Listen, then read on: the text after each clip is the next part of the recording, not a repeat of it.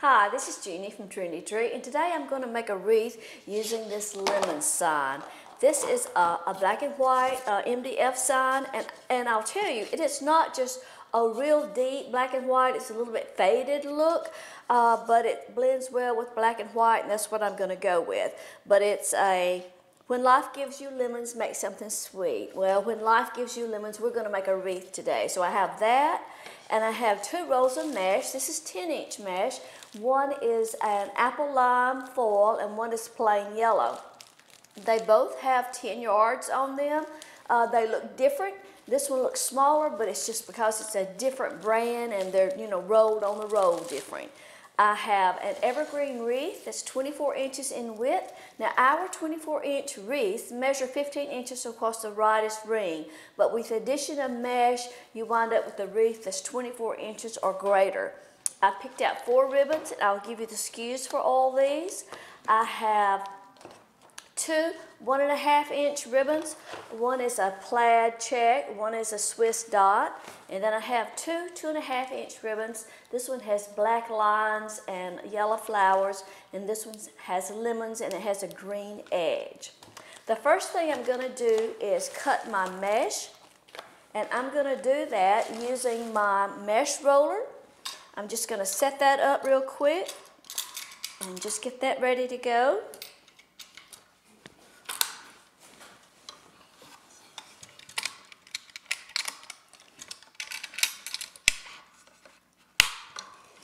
And I'm going to use 2 of the dowels, which I've got it turned around backwards for me, but that's okay.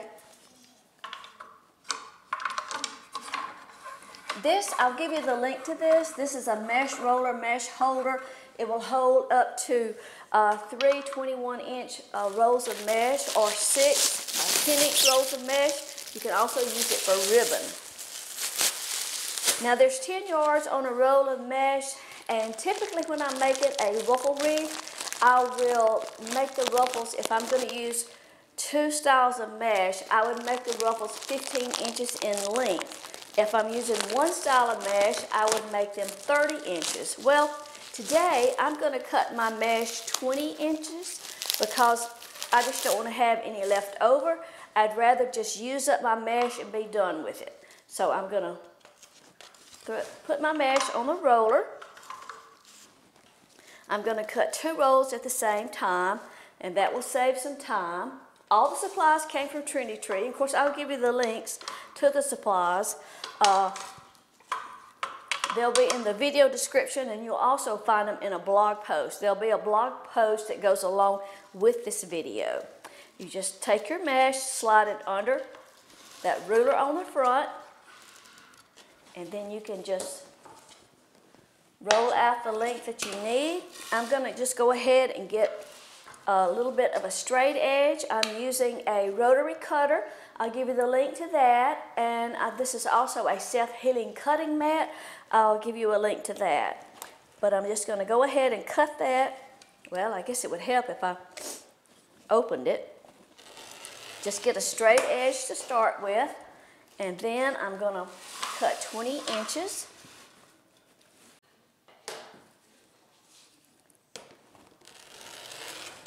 There's 18 twists on a 24-inch wreath, so I'm going to cut 18 pieces of mesh.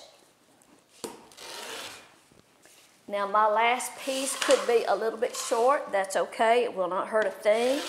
But you can see how much the mesh holder speeds up your work time.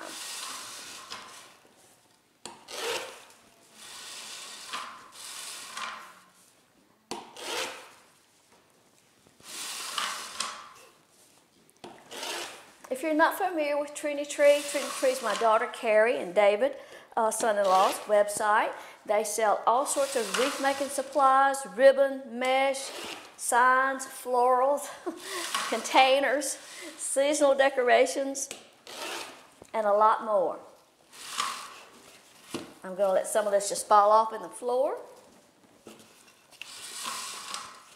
And if you're ever in Pontotoc, Carrie just opened a retail store, a Trendy Tree store in Pontotoc.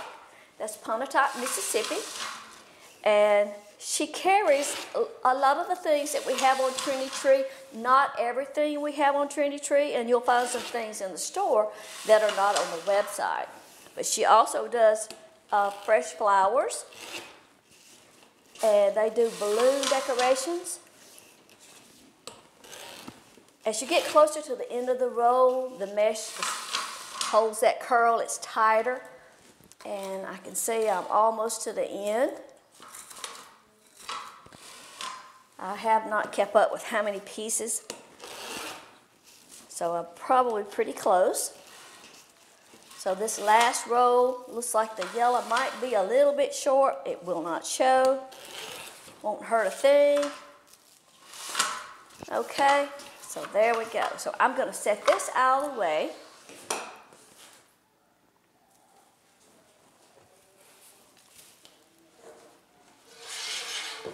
Sign out of the way. Now what we're going to do is the ruffle technique. The ruffle technique is one of the easiest styles of wreaths to make. I do it because I've tried to, our tutorials I sort of feel like are for beginner wreath makers. I'm not an expert wreath maker. There are plenty of wreath makers out there that are. So I try to stick to something that's simple and kind of basic. So the ruffle technique is very basic, and you can do it just over and over and it will come out the same because your pieces of mesh are the same, so it won't be uneven. So you just take the mesh and lay it down and then scrunch right up through the center. You just pull that mesh to you, you're making a ruffle.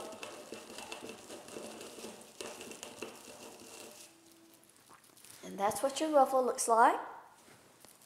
And then we're going to open a twist. And I'm just going to lay that ruffle in there and just give it just a twist, just to hold it, since I'm going to put 2 ruffles in each twist. And then I'm going to make the yellow ruffle.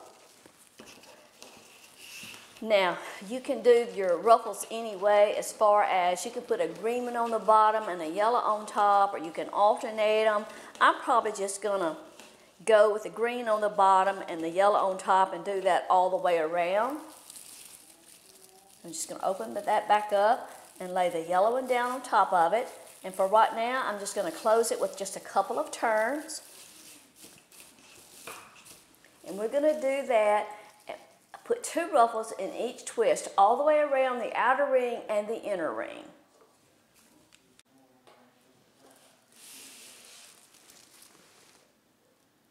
Now we've gone all the way around our wreath with 2 ruffles in each twist, and I told you there's a difference in the mesh, 2 different manufacturers, and you'll notice that the yellow mesh is much lighter than the green mesh. It's not just because it's 2 different manufacturers. The green mesh is what's called a wide foil, so it has a wider foil strip. It's going to have more density to it.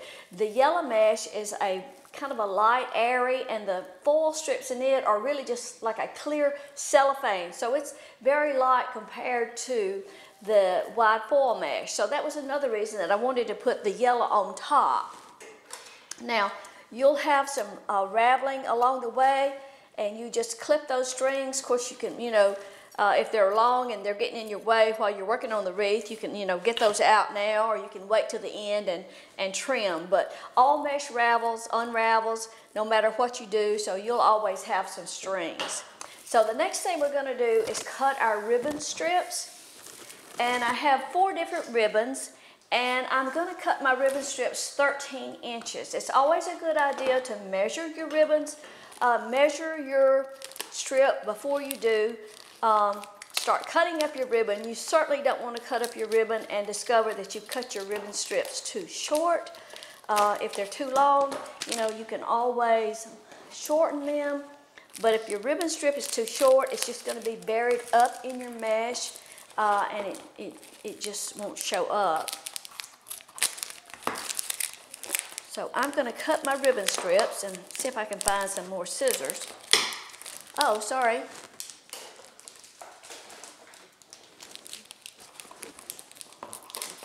Now on my ribbons, on my 2.5 inch ribbons, I like to dovetail the end. It just helps them finish off a little better. And that little folded part of the ribbon, you just might as well cut that on off, because you're never going to get that to straighten out. I just do that on all the ribbons. Just go ahead and cut that little folded piece off.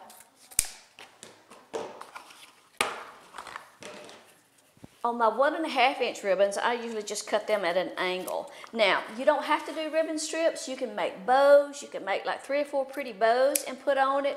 You could do loops and tails, or you can do a combination of strips and bows. Now, I have another tool that I use. They're ribbon cutting boards. One is a 10 or 12 inch and the other is a 13 or 14 inch.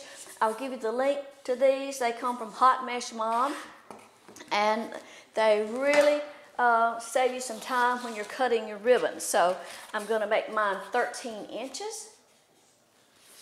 So I'm just going to start my ribbon. I'm going to hold it and just start wrapping it around that board. I'm just going to let that fall off in the floor. And I did not start counting. Of course, there's 18 twists, so I'm going to need 18 pieces. So I didn't count, but I can't do all 18 at one time, so I'll just stop right there. I'm going to slide my scissors under that ribbon. Go ahead and cut my ribbon off. Slide my scissors under the ribbon. Keep holding it. Turn it to the other end. Slide my scissors under there and cut that ribbon, and then I can ease it off the board. And then I can take, several pieces of ribbon at a time and cut my angle. And I'm going to do that on both ends.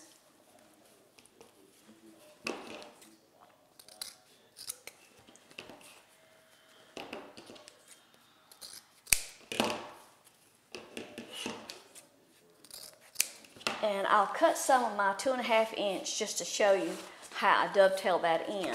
But you take your board the same way, just drop your ribbon off on the floor, start it on your board, hold it, and just start flipping your board. I won't make you watch me cut all the ribbon, so I'm going to end off that ribbon, slide my scissors under the ribbon, keep holding it, flip to the other side, slide my scissors under there, slide it off the board. Now, to make that chevron cut, I'll just take one piece and show you. But you take your ribbon, fold it lengthwise, cut on the edge, on the fold, away from you, and then when you open it up, you've got your dovetail cut. Now, you can do that. You can also take your ribbon, fold it together, fold it lengthwise, and that can save you a little time too. Okay? So now I'm just going to finish cutting my ribbon and then I'll come back. Okay, so I've got all my ribbon strips cut. I've got 18 pieces of each style. I have 2 2.5 and 2 1.5. So I'm going to put a cluster of ribbons in each twist. I'm just going to pick up, I'm probably going to finish with the black on top because I want my black to show up a little more with the sign. So I'm going to just pick up, I'll do it like this. I'll pick up a ribbon. I'll probably stay with the same pattern all the way through. But you don't have to. You can make them random any way that you want to. But just fold your ribbon, pinch it together, get your center point, fold it in half to get your center, and then just pinch it together.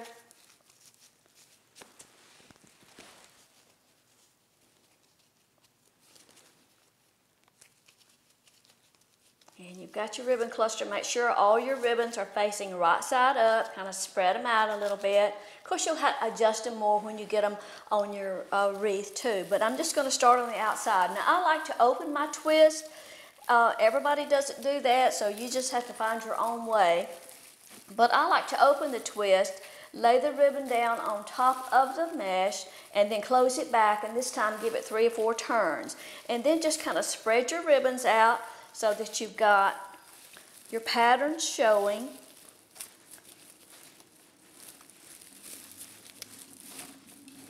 course, like I say, you'll have to smooth out your ribbons probably a couple of times before you get finished because you'll kind of bend them down as you're working with the wreath. But that's how your ribbon cluster will look.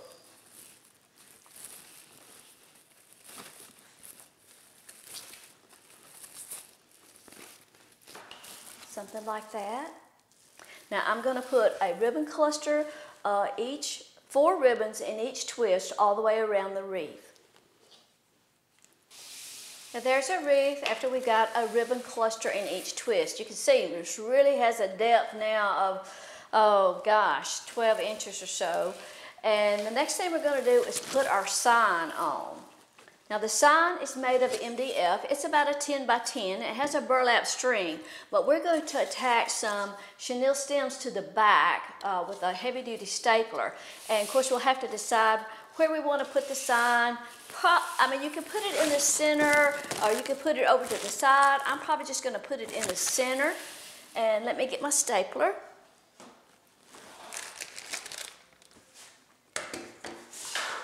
Of course, we had some ribbon left over, and we can decide if we want to make a bow or not when we get the sign on. But you're going to take a full-length chenille stem. Don't cut it because you need that extra length because you don't want to push your sign down into the mesh.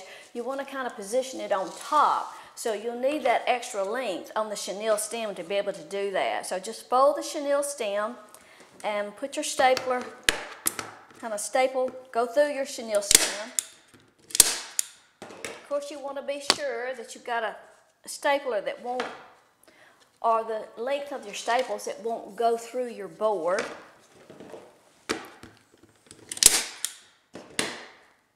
Sorry, that's noisy.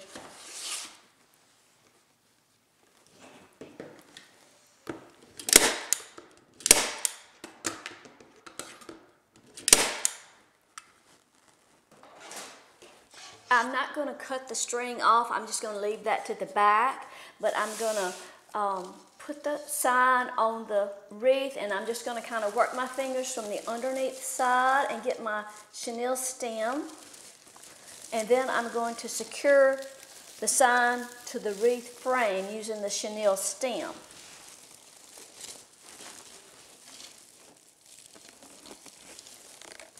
Now I'm going to have to flip my wreath over to do that.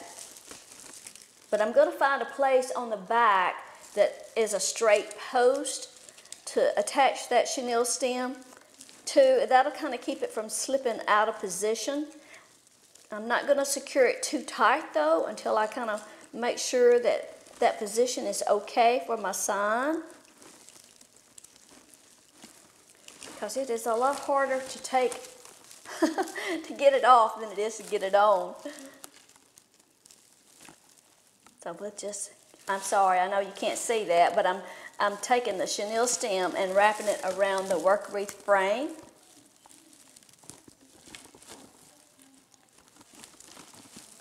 And we'll kind of check the position. I don't have my easel here today, so I can't hang it up. But you may want to hang it on the wall till you see that your position is okay. And if it is, then you can tighten it up and clean the back of it up a little bit better from the back. Okay, and you can make a hanger for the back of your wreath using a chenille stem. And just pull your ribbons out. Anything that was like crushed down from the sign, kind of pull those out where you can see them better.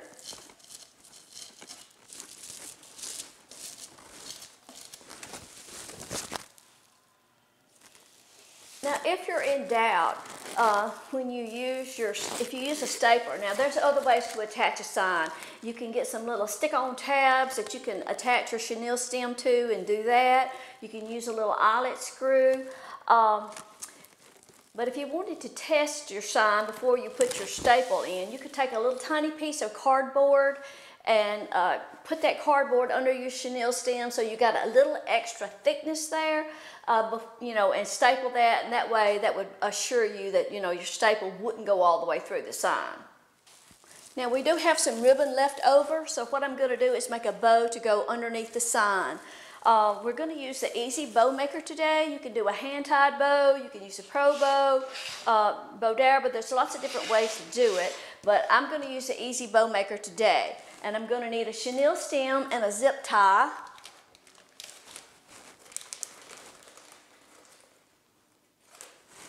And I'm going to start with one ribbon, and I'm going to make my tails about 16 inches. I'm just going to, turn my thing around. Make my tails about 16 inches. I'll start with one of the 2.5 inch ribbons. I don't know exactly how many loops I can make.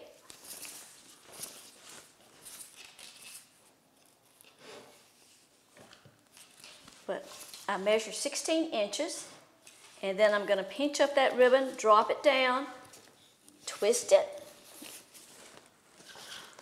We'll pull that tail toward the front, and I'm going to make a 6-inch loop. So there's measurements on the Easy Bow Maker, and we sell the Easy Bow Maker on Trendy Tree, so I'll give you that link. So I'm going to make a 6-inch loop. I'm going to pinch that up, drop it in the slot, twist. So I've got a 6-inch loop on that side. I'm going to make a 6-inch loop on the opposite side. And I'll probably just keep making loops until I run out of ribbon. I want to make sure that I have enough, though, to have another tail. I know I can make 2 more loops. I'm going to keep the loops the same size, 6 inches. Twist each time. I'm going to twist, get the right side up.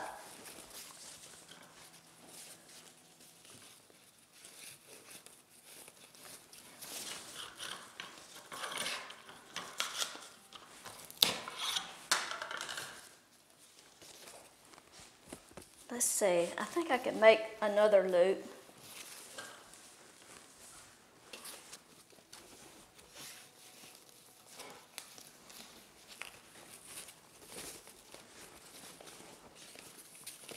Yeah, I've got enough, and I've still got enough for a 16-inch tail.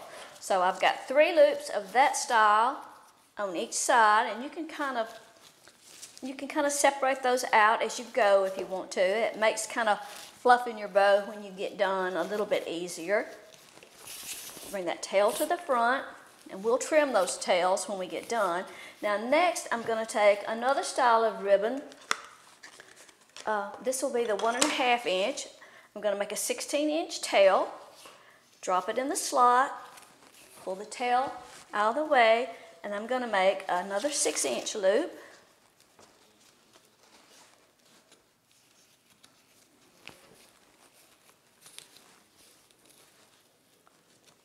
And on this one, I'm just going to make, I think I'll just make 2 loops on each side.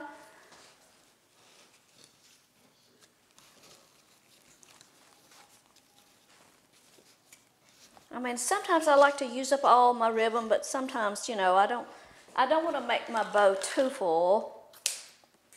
So I won't use, just have a little bit left of that. Next, I'm going to use the lemon ribbon. Make my 16-inch tail, drop it in the center, twist my tail to the front, make a 6-inch loop, twist, 6-inch loop on the other side. And I think on this one, I'm just going to do 2 loops. So I'm going to come down and make 16-inch tail. Not going to use all of that one either. And then I'm going to finish up with my 1.5 inch in the black. 16-inch loop tail, drop it down. This time I'm going to make my loops about 5 inches. Just going to make them a little bit smaller.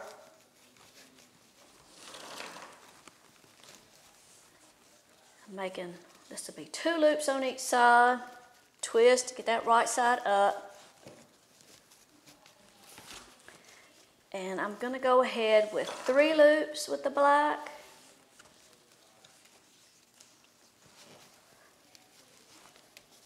All right, so now I have 3 loops of the black on each side. Now, I'm going to make one more small loop, which is going to be a center loop. I'm going to twist, and I'm going to make that just a couple of inches. And that will be my final loop, and then leave the rest of that for a tail. So I've got 3 black loops and then this little short loop. Now, I'm going to go ahead, like I say, you can kind of go ahead and space out your ribbons to help you fluff your bow. And at this point, I'm going to take my zip tie. I should have zoomed in, I'm sorry, so you could see that better. I'm sorry. I'm going to slide that all the way under all my loops. Make sure I get them all. I'm going to go ahead and start that zip tie, but I'm not going to pull it tight. I'm going to pull it enough to where I can handle my bow. I'm going to ease that off the board, that out of the way. Now I've got that loop to the side there, and now I'm going to bring my zip tie around to the bottom. I'm still just holding my stack. I'm going to slide that chenille stem under that zip tie. And now I'm ready to pull that zip tie tight. Pull that tight. And gosh, I don't have time to find my wire cutters. You shouldn't do this, but I'm going to cut this off with my scissors. And now then I've got my chenille stem to secure my bow to the wreath. And now all I've got to do is finish fluffing out my bow. Now, to cover up that zip tie, I'm going to pull that last little loop that I made over to the center and cover that up. And then I'm just going to spread out my loops, my tails to the front.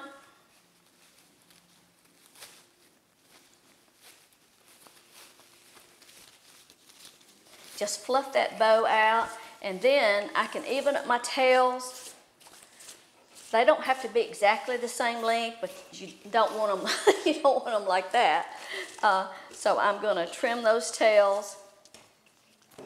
My 1.5 inch ribbon, I'm just going to cut at an angle.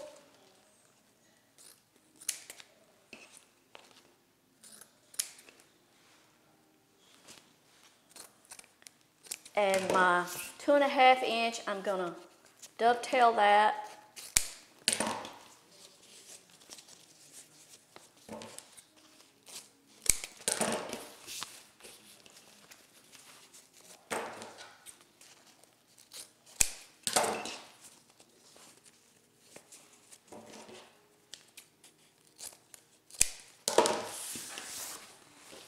Just finish fluffing out that bow.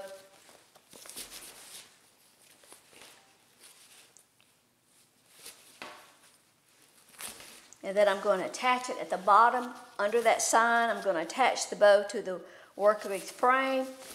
And I've got that longer chenille stem, so I don't want to pull it in there so tight that it pulls the bow into the mesh and crushes it.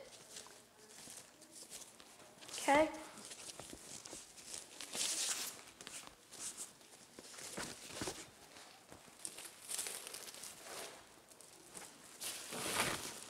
So we're just going to put it kind of right there on the front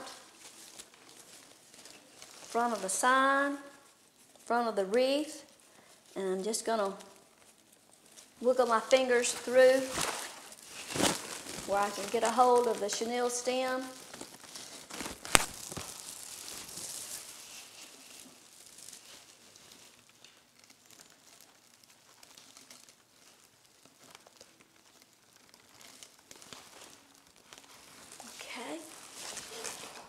And then I like to hang my wreath on the door. You know, of course, I'm going to hang it on the door and get an image. And then you can that way you can kind of see where you have anything that needs to be straightened out, or you've got ribbon that's gotten crooked. Clip your strings, check your back. You want to make sure that you don't have anything on the back that's going to be sharp that might scratch your door. And just clean it up and make it look a little neater on the back. Okay, so that's it. It measures about 27 inches or so in width. And I'll get you some more pictures when I get it on the door. I'll give you the links to all the supplies, all the SKU numbers of everything that I use. It all came from Trendy Tree. And if you haven't subscribed to our channel, be sure to subscribe. There's a little link down there somewhere on the front of your screen. And there's also a little bell. If you click on that bell, then you'll get a notification every time we upload a new video. Thanks for watching. We'll see you next time.